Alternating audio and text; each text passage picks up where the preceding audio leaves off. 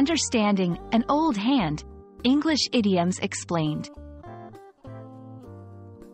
Hello, everyone. Welcome to our English language learning series. Today, we're diving into the fascinating world of idioms, specifically the phrase, an old hand. Idioms are a crucial part of English language, adding color and depth to our conversations. So, let's get started and explore what an old hand really means.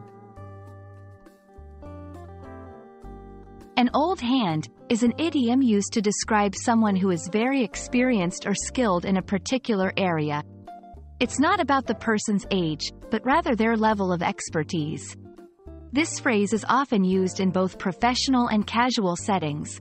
For example, if someone has been a photographer for many years, you might say, "She's an old hand at photography."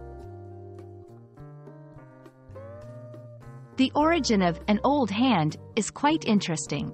It dates back to times when experience was heavily valued in trades and crafts. The term hand was often used to refer to workers, especially in manual labor. So, an old hand was someone who had been working in a particular field for a long time and had gained a lot of experience. Let's look at how to use an old hand in sentences. Even though he's new to our team, he's an old hand at project management. I might need your help with baking this cake. You're an old hand at this. She's an old hand at negotiating deals. We should definitely have her on board for this project. There are other idioms and phrases that convey a similar meaning. Seasoned veteran implies someone has a lot of experience in a particular field. Expert. This is more straightforward and indicates a high level of skill or knowledge. Master.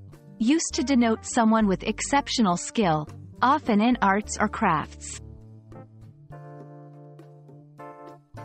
Thank you for watching. I hope this video has been insightful in understanding the idiom, an old hand.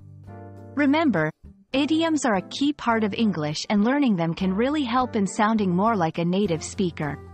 See you in our next video, where we will explore more interesting aspects of the English language.